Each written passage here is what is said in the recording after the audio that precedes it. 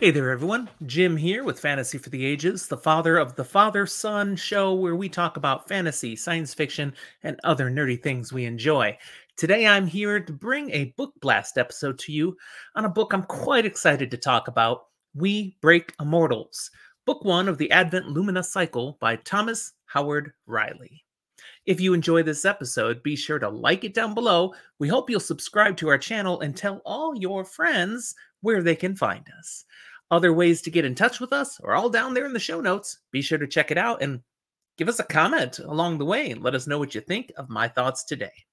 Again, I'm really eager to talk about this book because, man, when I started out with this book, I almost quit reading it, and boy, that would have been a mistake. I did make it through. I really enjoyed it. And in prepping for this short episode, I decided I should learn a little bit more about this author. This is the first book I'd read by Thomas Howard Riley. So I went to his website.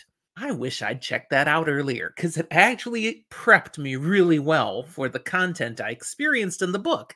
Again, I read the book without that prepping. It would have been good to know this ahead of time.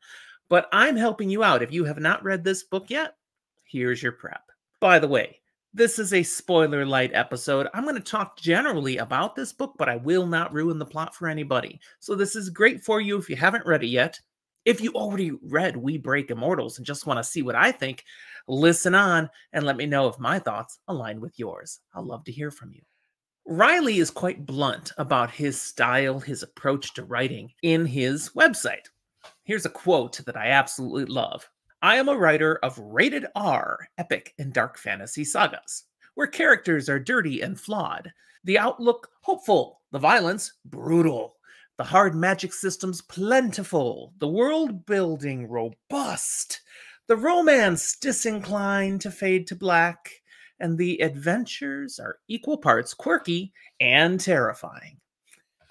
This is a true and accurate saying, as played out very well in this book. Now, Riley, he's a self-published author with all of his current books, including this one, occurring in a place he's created called Lumina World.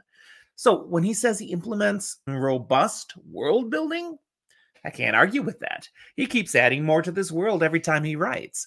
And the world we see in We Break Immortals shows real depth and complexity. And I'm actually interested now in reading more of his books from Lumina World. I want to experience more of this place. Well done, Riley. The Advent Lumina cycle won't help me out here yet, because We Break Immortals is book one. It came out right at the end of 2021, and we've yet to see a sequel. And then there's a newer book that came out December 22, believe it's a standalone, called The Monsters We Feed. Again, a novel of Lumina World. I'm adding to my TBR. I do want to emphasize that Riley is not kidding when he describes himself as a writer of rated R epic and dark fantasy sagas. This novel was dirty, violent, and at times quite ugly. Early on in particular, I was disgusted with the thoughts and behavior of one character in particular in regards to sex. Now, I'm no prude, but both this character's sexual behavior and the way he thinks of women in general felt really over the top. I personally believe Riley did overdo it a bit with this. But that said, the quality of the story from about 33% on caused me to let go of my distaste and just enjoy an amazing story. And even the somewhat redeeming actions of that particular character. Not in regards to sex. Oh, he still sucks in that regard. But he does have other amazing qualities. Something I appreciated about this novel was the skill with which Riley introduced us to two distinct parallel plots with totally different groups of characters that eventually merge into one story in a very satisfying way. It was very well done, it was realistic, and just a pleasure. I really enjoyed it. I loved how it came together. There are distinct elements of grimdark in this novel. No one is safe. Many characters die, most in graphic and quite gory ways. And this includes some of the biggest, most significant characters. Thomas Howard Riley laughs in the face of plot armor. But the best aspect of this story may be the hard magic system. It's fantastic, and it's quite unique. I haven't come across anything quite like it yet. It's a beautiful blend of science and the arcane. I loved it. Another author known for hard magic systems, you might have heard of him, is Brandon Sanderson.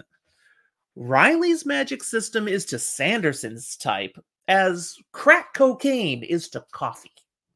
They're both drugs, but one is quite a bit more extreme and hardcore than the other. I had this book on my TBR since soon after it came out. I'd heard the buzz sounded like something I might like.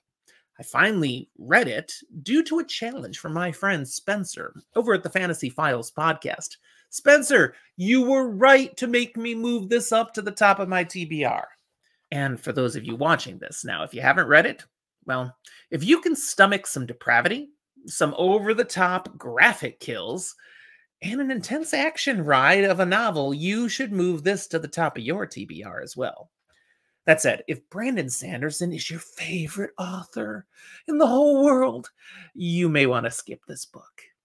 But if you lean more towards George R.R. Martin and Joe Abercrombie, bring it on. Wait no longer. This book is calling your name. That's what I've got for you. Again, like the episode, please. Hope you'll subscribe. Thanks for watching. We'll talk to you next time.